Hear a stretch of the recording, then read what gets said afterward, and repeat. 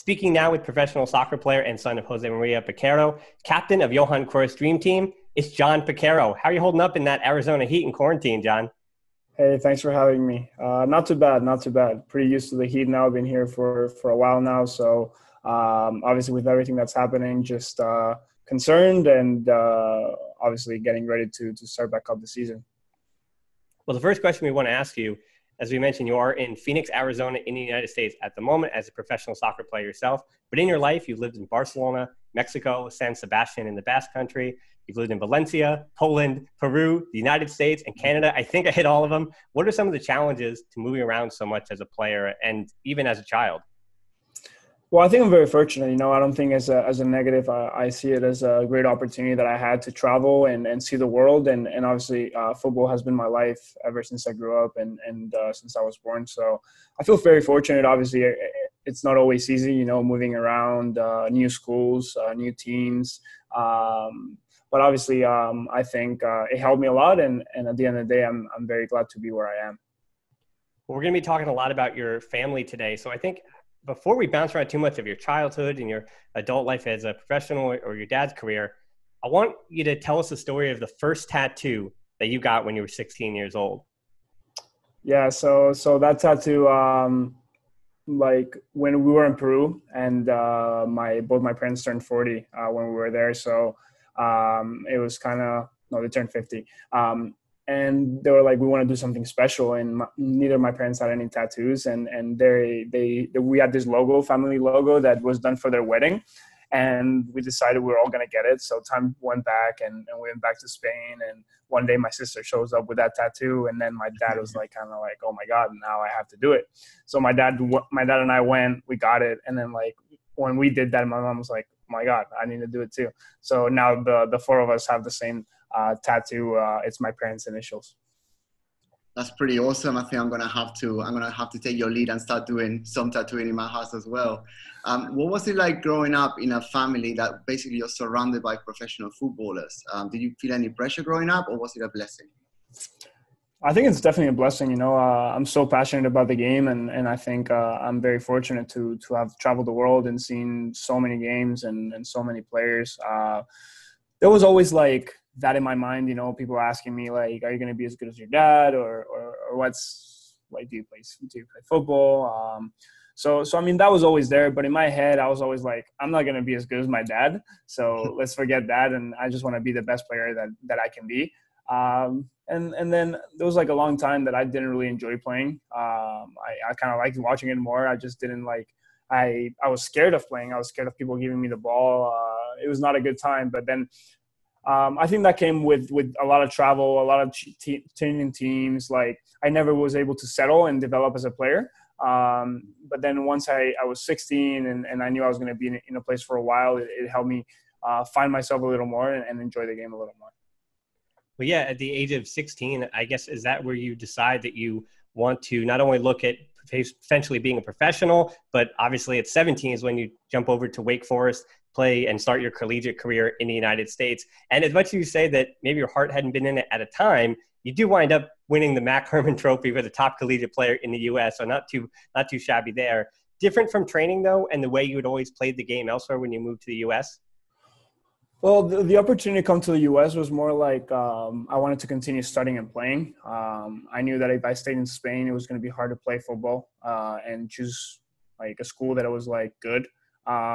So it was kind of like if I stay in Spain, I'm probably going to like have to quit playing football at a good level and just focus on school. So coming here was more like I want to try it out. I didn't really knew what college soccer was. So I was lucky enough to end up at a place like Wake.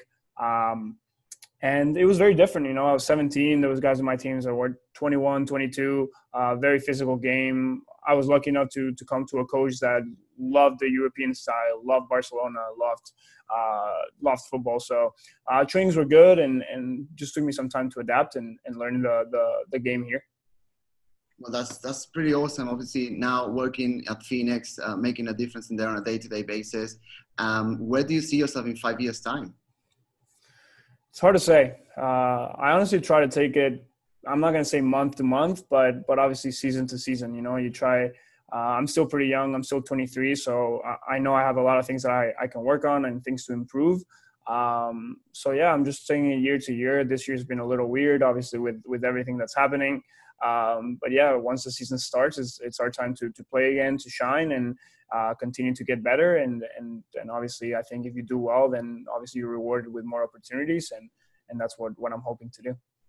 Yeah, you're currently with the Phoenix Rising FC in the USL Championship, the second tier of American soccer. And I would also argue as well, Phoenix, arguably the most successful side in the regular season over the last few seasons in the USL. But as far as where you started your professional career in the U.S., you were drafted by the Chicago Fire, 5th overall in 2018, also took a stop in Toronto. What did you learn from those professional experiences at the top level in the MLS and being drafted so high? It was a great experience, obviously the opportunity to play in the MLS. I came as a 17-year-old, and I would have never believed that if you told me then that I was going to be able to play in the MLS and get drafted. Not 5th, but just in general, get drafted was one of my goals. So yeah, obviously things happen, and they're great experiences that now looking back are amazing. The players that I've shared locker room with, the stadiums that I've played, all the memories are there, and obviously things could have gone better. I wish that I was still there, but obviously things happen for a reason, and you got to learn from your experiences and try to, as I said, get better and keep improving. For sure. Talking about learning and experiences, there's someone in your household, or at least when you were growing up, your dad, who obviously José Mari Bakero, Barca captain, absolute legend. Would you say he was the most influential person growing up in terms of adapting to your footballing style? Or are you a sort of combination and mix of all the advices you've always got? So funny enough, my dad never wanted me to play. When I was really young, obviously all I saw was my dad on TV and people like asking for autographs, and I wanted to be like him. I wore my Barcelona jersey to school every day. My mom wouldn't let me wear it anymore. She was pissed at me all the time. But yeah, he didn't want me to play because people would think that I was playing because of him. And my mom was actually the one who started like taking me to training. And for the longest time, my dad never came to games, and he would support me and like he would ask how things went, but like he would never really give me any advice or coach me or anything like that. It was not until I probably came to the States and things starting to like go a little, not better, but just more serious. And that's when he watched a lot of games and we talked more football. We always talked football. We always watched games together. And when he was a coach, we would talk and all that stuff was there. But about my game, it was not probably until I was in college. Now he stays up every day, every game until 4 a.m., watches the game live. And we talk a lot of football, with things that I can improve, things that I can do, but more as a friend than as a coach, I would say. Well, I want to go back to originally your learning as well. You were born in the city of Barcelona, in Sitges. And what would you say playing for that academy, what that was like playing against Barca's academy, but as well as just give an explanation to people about what it's like to still be in the city of Barcelona, but not necessarily be in either Espanyol or Barcelona's academies, but being into one of those other places where the football just, it seems to all be one big idea, but you're not necessarily in that academy. Yeah, I mean, I was born in Barcelona, moved to Mexico until I was 3. And then when I got back, that's when I probably started playing when I was 5 or 6. I was a goalkeeper until I was like 9. But yeah, I mean, in Spain, it's not like here in like a big city, there's 1 or 2 academies. I live in a 30,000 people town and there's 2 teams, two academies. For such a small town, it's crazy. But obviously every kid plays football. So it was good. I was never one of the best players. I was just good. I always played, but never was one of the big stars. So with that, and then when I started, I moved to San Sebastian, and then I played there for 2 years, and I moved to Valencia, played there for 1 year, and then came back to Barcelona, played for another academy, then ended up going to Poland. It was just a lot of changes, There's so many good teams and so many good players in Europe in general, but obviously in Spain, in the Barcelona area, there's so many divisions. You think about the U12s and there's 6 divisions, and in the 4th divisions there's 4 groups, in the 5th divisions there's 8 groups. It's just so hard to explain here because people don't understand how many kids there are and how many kids play football there. Exactly. Also, you are really well traveled. You lived in many different countries, and having that experience from playing football in Barcelona or in the Barcelona area, which I did as well, obviously wouldn't translate to everyone watching this. But would you say that living in so many different countries has influenced how you see the game? And what would you say to people who think that the Barca way is the right way to play football? Yeah, I definitely think that I'm lucky enough to have traveled and played in different countries. You know, when my dad was training in Peru, I was there with their second team. When I was living in Poland, I was playing with the U19s when I was only a U15 of that team. Just a lot of experiences and things that at the end of the day you just like take in, you know, and without even realizing. When people say the Barca way is the right way, I don't think it is. I think it's what I believe in, though. But I think it's very subjective. You know, I think if you told Mourinho that, he would probably tell you that that's not the right way. Because at the end of the day, winning takes different things for different people and different players. But I definitely believe that Barca plays a way that inspires me and that I think is very beautiful. And I think if I ever coached, I would definitely want to play in a similar way, because at the end of the day, Barca is only one, and they're so good because they do the things in a certain way, but they're the only ones who can do it. No one can imitate what they do. Well, yeah, we want to continue on that idea. What is your connection still today, we'll say, to Barcelona, just as a fan, but as far as watching how much of it or what you see, or any connections you might have to people from the past in Barcelona? Oh yeah, I mean, obviously my dad played. Now he still works. He's the head of the second team for Barcelona. So, I mean, I've met a lot of my dad's ex-teammates. I've grown up going to Camp Nou, going every weekend. When I'm back now, I go to watch trainings. I still go to every game that I can. Here in the U.S., I watch every game. That's sacred. When Barca plays, forget about me. I'm watching it. I'm just a fan, you know. I love watching football, but especially love watching Barca. Just the way they play and the idea of seeing Messi. I think every time you miss him, it's just one less time you're going to see him, and once he's gone, he's never going to be there, you know. So honestly, one of the things that I always say that obviously other than family and friends that I miss the most is being able to go to the stadium and watch Barca play. I've got the same feeling. I moved to London around 18 years ago and I live in Qatar now, so I certainly understand how you feel. You mentioned Messi. Obviously, it's the easy name to mention, but out of all the years that you've watched Barca and all the players you've met, etc., other than Messi, who is the most impressive player that you've seen play at the Camp Nou?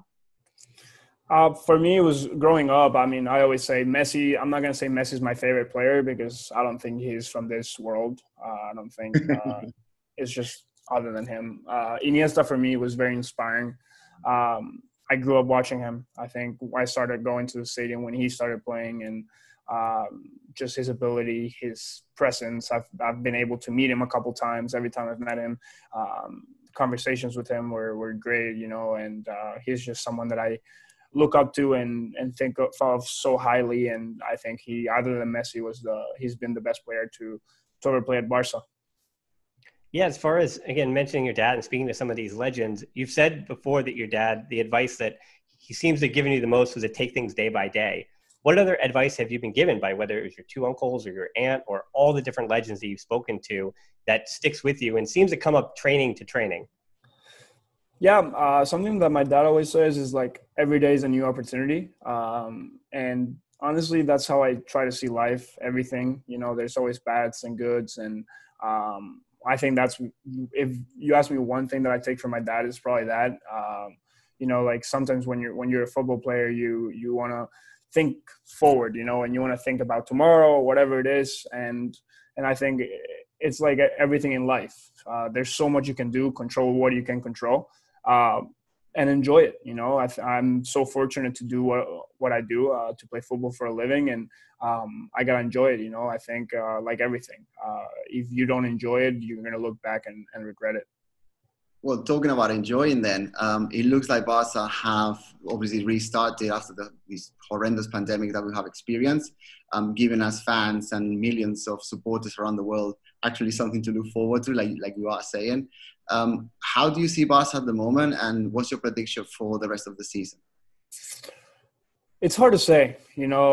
Also, we haven't played probably the best two teams in the league. We've played two teams that are in the bottom. So I think this Friday it'll give us a good idea of where we stand, playing a team like Sevilla who come back strong. And but I think obviously Messi looks recharged, and I think he's the motor of the team, and he's the guy who brings the energy. But obviously we have, I think, squad-wise, the best team in the league. And also with the Champions League, for example, I think being one game, it can be beneficial for us. Like any game, I'll take us before anyone, So I think we're going to win the league. That's just what I hope. And I have good positive energy for the Champions League too. You know what I really like is just when you're talking, you're referring to us as us. That is very telling. It's good to see. I'm sorry. I don't even think about it. Awesome. It's awesome. Yeah, Jon, I want to continue to get your thoughts on FC Barcelona. Again, you have such a pulse on what seems to be happening even still all the way in Phoenix. And I want to ask you spoke earlier about, being in some of those Catalan academies and just how cutthroat football can be for youngsters in the city of Barcelona. So why do you think that we're seeing so few Barca Academy graduates making it as Barca starters in the last 5, 6, 7 years?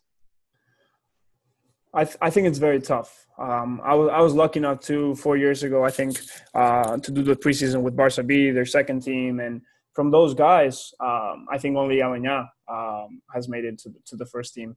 And even then, he has to go somewhere else for opportunities sometimes. And that's how it is in football. Last year I was in Toronto, but I needed to play. And as a young player, you need to look for other options. Are these players good enough to play in La Liga? Absolutely. There's all these guys that I played with are playing in first division now. But playing for Barca is not the same thing, and I think it's tough. I think it's tough to get there and to beat the guys who they buy for a lot of money, who have already proved that they can compete not only La Liga but at the Champions League level. So I think it just takes time, and like now with this so many good players, like Araujo played amazing the other day. Ricky Puig came in, Collados played this year too. There's more young players coming up, and there's always going to be good young players, but also it comes to opportunity. And I was thinking about it too. Now with COVID, obviously there's going to be more rotations. There's going to be more opportunities for young players. So maybe they take them and they can stay there for next year. Yep, for sure. One last question from me. There's one of the players that you didn't mention, which is the one that made the jump straight from the under-16s all the way to the first team. That's Ansu Fati. There has been rumors, popping up in sport mainly, and then obviously broadcasted by the Times, etc., around the world. Is Ansu Fati. Now, how do you feel about having a progression that has been so quick from the youngsters, and do you see him staying there for the long term? Yeah, I mean, Ansu Fati is something different. He didn't even do preseason with the first team, and he ends up, I think he has 5 goals in the year, which I think is for a 17-year-old is not bad, right? But yeah, I mean, things happen like that. He played his first game, scored a goal, and that's already like in everyone's mind. Obviously, he's very talented, but he's competing. He's competing with Dembélé when he comes back. He's competing with Griezmann, Suarez to play. So that's the thing. In a team, he would start in every other team, but at Barca, there's so much competition. But it's the same competition for everyone. So obviously, I think Barcelona really like him, and I think Barcelona value him, and I definitely think he's going to be an important piece for the club moving forward. Well, Jon, before we let you go, I'm going to ask you one more. I want from both your career and your father's career what he has spoken about. Now, maybe the Champions League winning that was his highlight of his career, but I'd like to hear what your dad has said is one of his proudest moments as a player. And I also want to hear your proudest or your biggest highlight that you find at this point still in your early career. Yeah, don't quote me on this, because this is coming from me. But I definitely think that his goal against Kaiserslautern, giving Barcelona the opportunity to continue in the Champions League, is his most important moment. at FC Barcelona. Obviously, playing there for 9 years. Don't quote me on it because I feel like he has a lot of memories and a lot of things that happened that I probably cannot speak for. But me growing up, for sure, I remember everyone talking about it. And now you go to the Barcelona Museum and they have that moment settled. And I think everyone will for sure remember him at Barcelona because of that. And personally, the moment of getting drafted was very, very special. But I think it's tough to say that's the best moment of my professional career because that's basically the moment it started. Probably last year, winning 20 games in a row, holding the longest winning streak in North American soccer is pretty special, something that I think is going to be hard to break. And winning the regular season last year was very special here in Phoenix. I had a great season, enjoyed, and I think that's probably been the highlight of my professional career so far. Well, Jon, we want to thank you so much for taking the time and wish you the best of luck as, again, you're going to continue to get back to training and hopefully the USL Championship can get back to playing soon. And as always, best of luck to Phoenix Rising FC and to yourself, Jon. And again, thanks so much for the time. Thank you so much, guys. Muchas gracias.